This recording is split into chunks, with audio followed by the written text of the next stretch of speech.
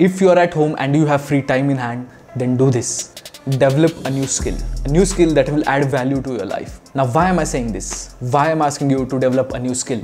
It's because we are living in a world that is changing rapidly and skills are getting outdated very fast. Technology, AI and robotics are disrupting job markets in the entire world, and machines are taking over human jobs very quickly. Just look at this scene from an Amazon center in the USA. Machines have already started taking over human jobs. They are taking over jobs of factory workers, drivers, cashiers, phone operators, data analysts, engineers and many other jobs. And machines are much more efficient and productive than humans. They can work 24/7 tirelessly. That's why companies are replacing humans with machines for better productivity. Skills that mattered before are not even required today, and skills that matter today might not be even required in near future.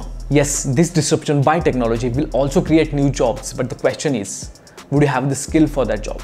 That's why having multiple skills is one of the most important tasks today. And this lockdown has given us this opportunity to spend some time to learn something new and develop a new skill. Learning a new skill can add much more value to your personal and professional life. And whether it's photography, painting, editing, coding, video making, singing, dancing, learning a new language, financial literacy or anything related to your professional life that can upgrade your ability. If you work into the creative field, then learning a new art or a new editing software can help you to become more creative.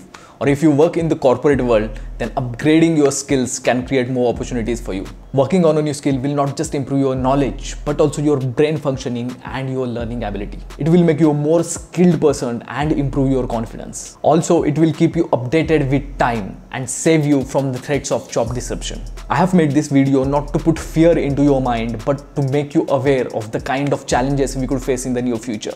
So, which skill are you going to develop? Let us know in the comment box below. And if you think this video has helped you somehow, then do share it with your friends and do subscribe to the channel.